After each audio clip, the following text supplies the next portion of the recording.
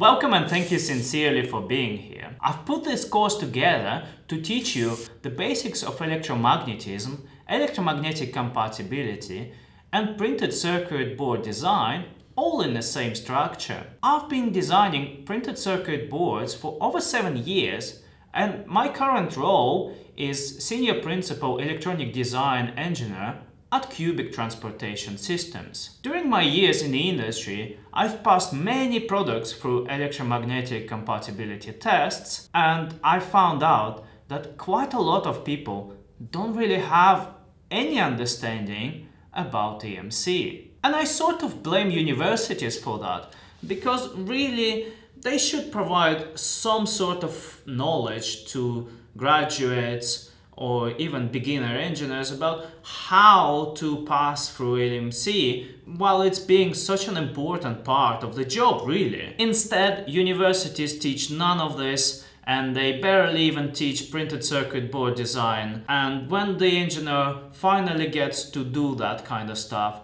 they have no idea what's going on. So if this is the case for you, let's fix it now.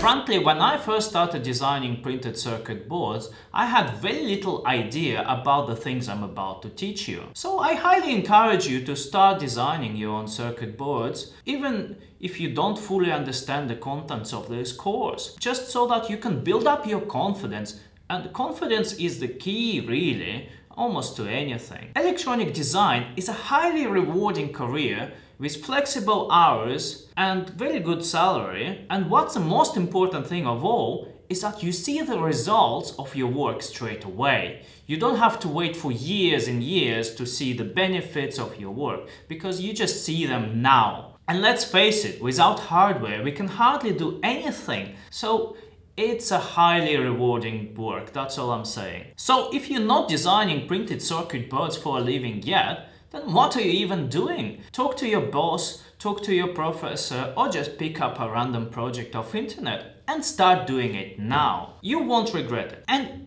if you have any kind of question, just reach out to me. I'm here to help. Message me on LinkedIn, on my YouTube channel, or via my website, and I'll try to come back to you as soon as possible. Anyway, enough of this, let's crack on with the rest of the course. So we're going to begin with a bit of an introduction to definitions of electromagnetic compatibility and related concepts. So if you're already quite familiar with this sort of thing, then by all means feel free to skip this part. But I do encourage you to at least briefly listen to it, even if you are quite a bit experienced, because sometimes it really helps to just listen to the same things you already know, but from another perspective. First, let's talk about printed circuit boards. And what a PCB is really is a piece of dielectric material, which is usually FR4 fiberglass and is usually 1.6 millimeter or 63 mil in thickness. It can be rigid, it can be flexible, or it can be a mixture of that. But really, it's not that restricted. It can be made of RF type of material such as Rogers, or it can even be made of glass. It really doesn't matter all that much what it's made of, but it has to be dielectric in the middle, and it has to have some copper traces on the outer layers or inner layers for that matter. And we call the copper layers circuits. And this is why it's printed, and this is why it's circuit. And this is why it's a board. A PCB also contains transitions between layers that we call vias, and there can be many transitions and many layers, as there can be 2, 4, 8, 16, 32 layers. It really is up to the manufacturer how delicate is the process. But it can get really sophisticated those days. The other thing that often confuses people is that PCBs may or may not contain any components. Components are not essential to printed circuit boards, as a PCB can be simply an interconnect, or it can have an antenna. It will still be a PCB. There are many types of components that can be found on an average PCB. which would typically include integrated circuits such as operational amplifiers, shift registers, microcontrollers and so on. And then we can also find active or passive discrete components, where discrete means singular.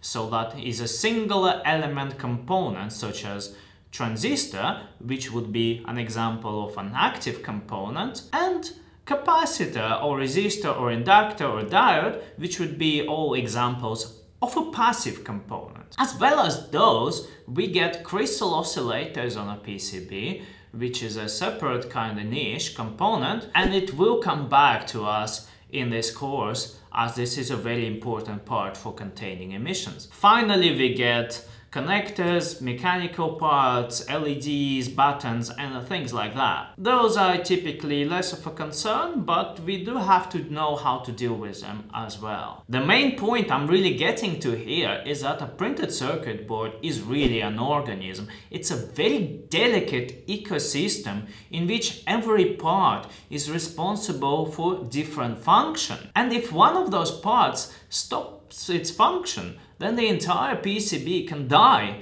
and become basically garbage. So health checks are just as important to printed circuit boards as they are to humans. And doing EMC checks is one of those things. What makes a PCB different from biological organisms is that it is only alive when there is a movement of particles going through it, which we call electric current. And we're going to come back to this definition many times in this course.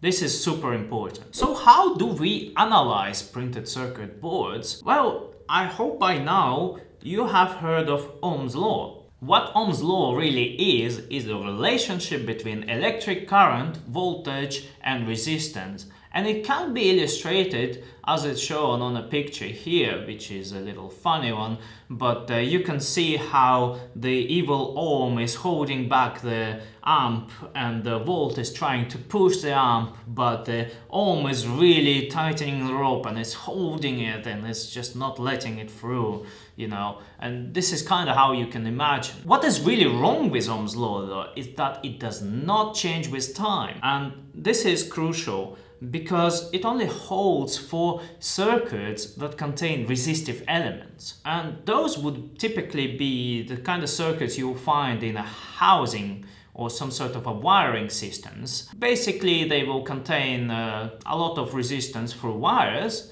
and not much else. But when you consider real-world circuits on a printed circuit board, they contain much more than that. They will contain inductors, they will contain capacitors, they will contain transmission lines. All of those things cannot be analyzed with Ohm's law anymore because they change with time. So this is a problem that in the universities and other degrees, people don't normally get taught this kind of advanced level stuff, and instead they just get taught Ohm's law because it's simple.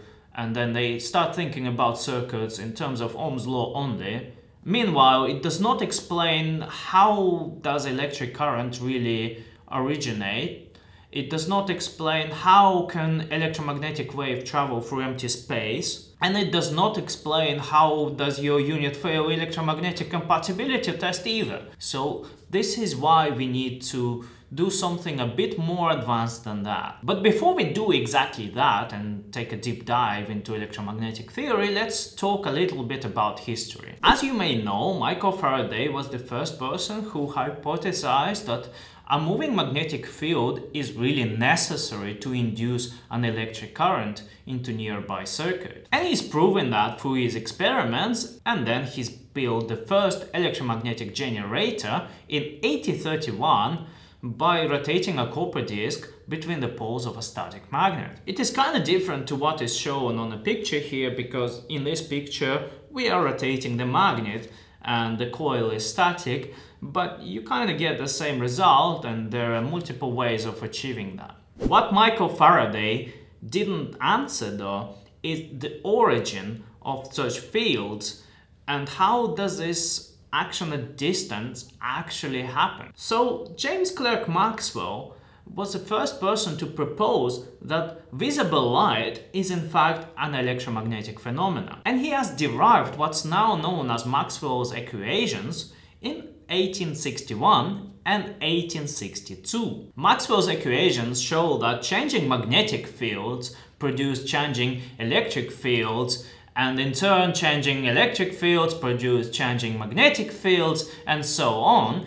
And this is how electromagnetic wave propagation is possible in vacuum and empty space, basically because the electromagnetic wave creates itself and it allows it to propagate. And this is how we can receive electromagnetic waves originating in a galaxy far, far away from us. With help of Maxwell's equations, we can analyze what's really happening, and we can derive this definition that electric current results from a displacement of particles from an atom, which is caused by external force that disturbs the state of equilibrium between negatively charged protons and positively charged electrons. But an example of such force could be, in fact, the electromagnetic wave radiation. In other words, your circuit does not necessarily need this voltage pushing current through it and this evil ohm holding it against and so on and so forth. In fact, all it needs is a radiating electromagnetic field, and it will work as well if the field is strong enough. So this is where this concept of a spooky action at distance really comes from, and a lot of people in the industry don't really understand it because they just used to analyzing circuits with Ohm's law and do not consider Maxwell's equations at all. So that when they don't see this voltage pushing the amp through this resistance, they just don't understand what's really happening. But in fact, your average circuit has a combination of both. There is a combination of electromagnetic radiation and the classic push-through, push-pull sort of circuitry, where you do have this potential difference between objects and there is current flowing and there is actual movement of particles happening inside the wire. What you really need to take away from this is that time-varying electric current always creates electromagnetic waves, and it is worth mentioning that again because this is extremely important to understand. But even though this happens and changing magnetic fields always create electric fields, like I said, and vice versa, but it doesn't necessarily mean there is any actual movement of particles during electromagnetic radiation, which is really quite complicated and can only be explained by quantum theory. So I'm not going to teach you that in this class, but I will provide you some supplementary links if you would be interested. It is quite interesting though, and I would recommend you to have a look at it, because for example, from quantum point of view, there is no such thing as electric and magnetic fields, in fact, as this is just a manifestation of the same phenomena, and it only depends on when you look at it that it looks like an electric field or like a magnetic field, because we cannot take the measurement at the same time of both. So finally, let's talk about what we really want to talk about, which is electromagnetic compatibility itself. So electromagnetic radiation, as you probably know, can be quite harmful, not just to electronic devices, but also humans. So it is really necessary to have this sort of standardization about how much is too much. And when it is too much, we call it interference, and interference can be quite destructive. Just think about that hi-fi amplifier from 1980s that whenever you switch it on, it turns off your refrigerator, let's say, or causes another kind of disruption in the house. It used to be quite common back in those days because there was just no regulation about it whatsoever. So there are really two types of disturbance that matter, which is the radiated emissions and conducted emissions. While the radiated emissions is happening through the air, conducted emission is happening through wires. And the third component that is typically included in EMC is electrostatic discharge, which just happens from someone walking on a woolen floor and then touching a device. It's just a natural sort of phenomena, but we have to protect our devices against it. And this is why it's included in EMC. What may surprise you about ESD though is the kind of voltage level that you can generate with just your fingers, as it can be up to 25 kilovolts sometimes, depends on your reference point, but it will be minuscule in current and very short in duration. So as we talk about EMC, we must also talk about EMC regulations themselves, and there are different flavors of them. First of all, in the United States, we've got Federal Communications Commission, which specifically has